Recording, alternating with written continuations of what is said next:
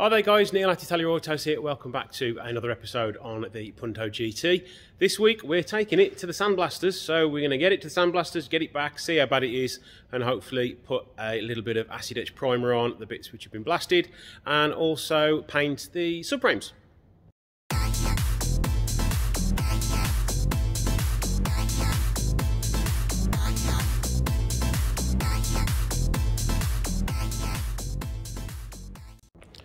So since the last video, I have stripped down the front subframe, and I've also, let's go around this side, stripped down the rear subframe. Not too bad at all, to be honest. Everything came out relatively easily. I had one broken bolt for the anti-roll bar, so I'm going to have to get that out once it's been blasted. A little bit of heat from the welder, and it should hopefully come out. Another thing I've done, I finished cutting off the rest of the sills, so the blaster can get in there and do everything as good as possible. So this side is by far the worst, and you'll see around this side now that you've actually got most of the inner sill is still there.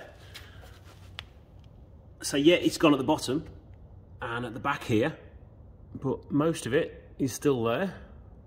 So let's get the trailer hooked up to the Jeep and off to the blasters. I did have a word with them about filming a bit of the blasting, but they said it gets way too dusty, so there's nothing really for me to film there. So let's get over to the blasters and say bye to it for a few days. Right, I've just had the phone call to say the Punto is all done. It's 8 days later. I've received no pictures, so I'm going in to get this car all blind.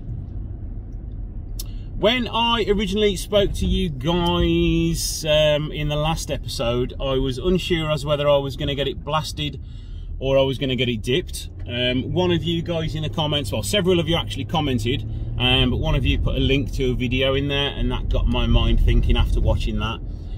Let's do a little bit of research before I just dive in and spend all that money. And it does turn out that getting it dipped isn't really the best route, because if it's not dried out properly or not rinsed off properly, it will just start rotting immediately because of the acid left in the sills. Not that there's much sills left anyway. So I decided to save myself some money, go down the good old-fashioned route of getting it soda blasted. So hopefully there is something left of the car, and what I'm going to be doing now, getting it back in the unit, finish off removing the engine I was doing before I dropped tools and ran off to load the trailer up. So yeah, finish removing the engine I was doing on another car, and then I'm going to be wiping the bodywork over, getting rid of all the bits of sand in the bodywork, and acid etching the bits that are bare metal, so we can then start to get the repair work done. So join me in a few minutes when I shall hopefully be able to have a little look over the shell.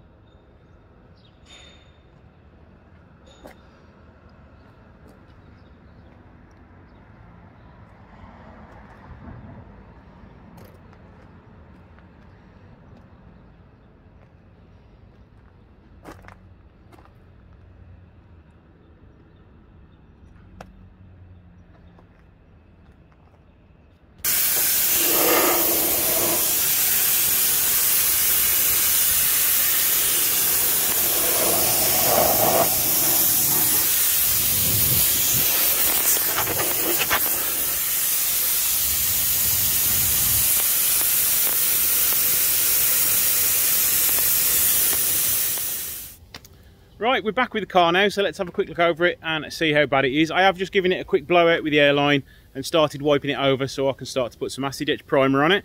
So let's have a look and see what's left. Starting at the front corner, everything isn't too bad under here. There wasn't a problem here anyway. All the rust up here is gone. There was a little bit of rust down there which is gone. Sill, this is the worst part on the car. And as you can see, there's probably what, 3-4 inches of sill left before that sill would have gone all the way through. The inside of the floor pan isn't too bad, there's not that much got to be cut away. of the front part anyway. The rear part, that'll all get replaced, the whole thing will. He's done all inside the door shuts for me, outsides of the door shuts as well. Under the rear arches, as you see, there's quite a lot of work got to be done behind here, but it's all fixable. This is a part where I wasn't expecting there to be much rust, but there is, so all this is going to have to be replaced there as well.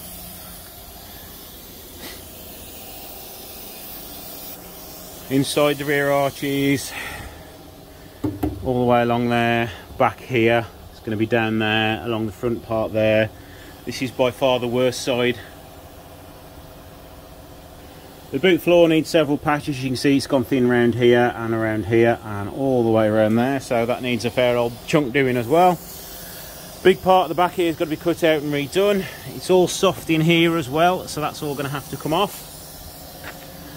Again, all inside the rear end, more holes everywhere, but you know, it can all get done. It can all get done without any issues. Well, I say without any issues, with plenty of issues really. Rear floor pan, big chunky hole.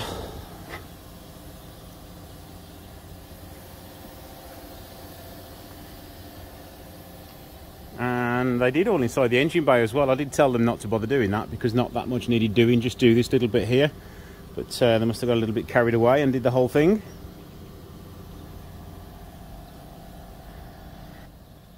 So I have rubbed some of the inside down now. It is very difficult to get rid of all the dust and stuff that was just left behind.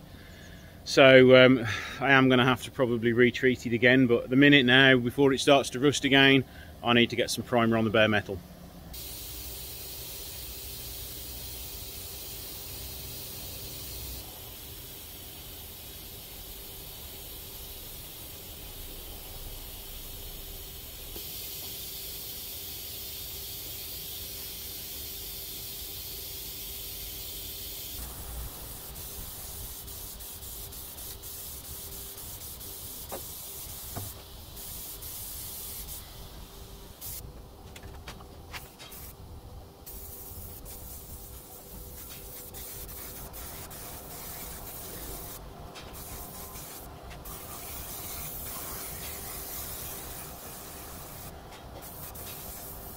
And now just a little word from my sponsor, Skillshare.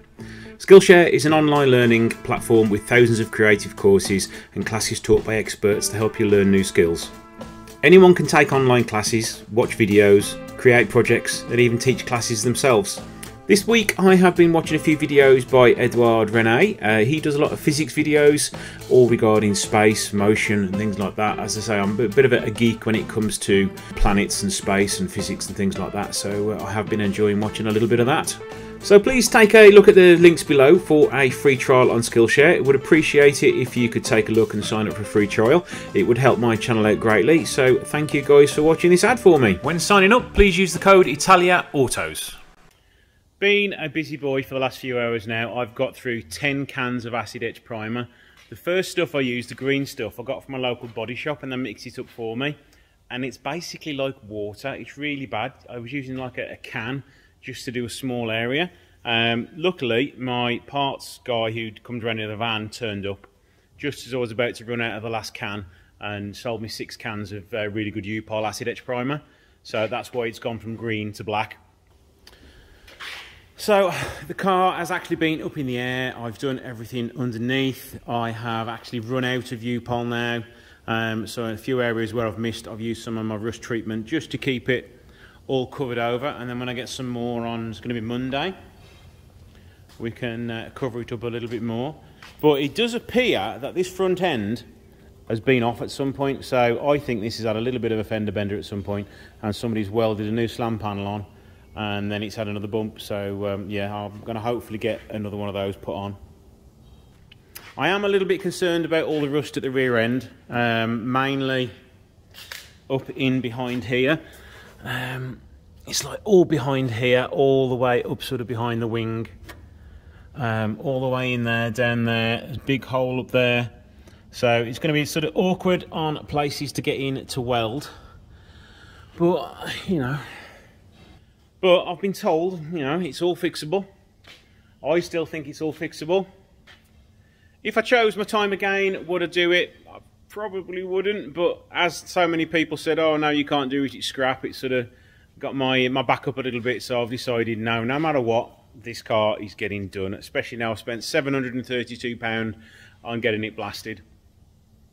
I've also treated the front and rear subframe. As I've run out of acid etch primer, this has had a good coat of rust inhibitor all over it, so that shouldn't cause any problems. And then we can put an acid etch on top of that, and then a primer, and then paint it. The front subframe has all been treated, there's no issues there. Just missed a few little bits there where I've run out of the green stuff, so I did paint that with the rust inhibitor. It's Monday morning now, and it's time to shoot some colour on these and get these finished.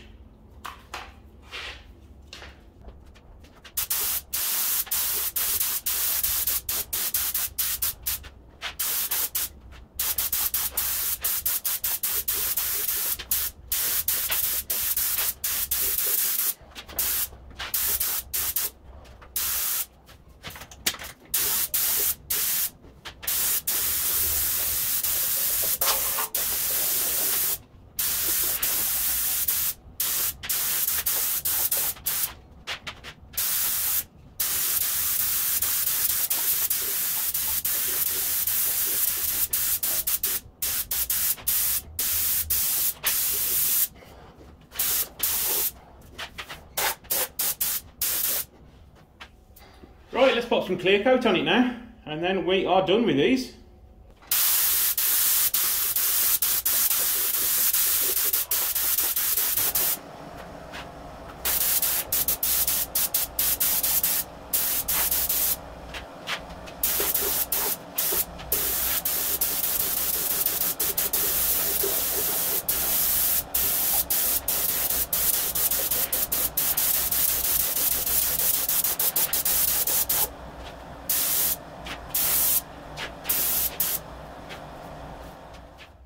So there we go, subframes are now done. We're going to leave those to dry for a few days. We're going to leave that video here. Hopefully you've enjoyed this video. Don't forget to like, share and subscribe, and please visit our sponsor Skillshare. Thanks for watching, and I'll see you in the next video.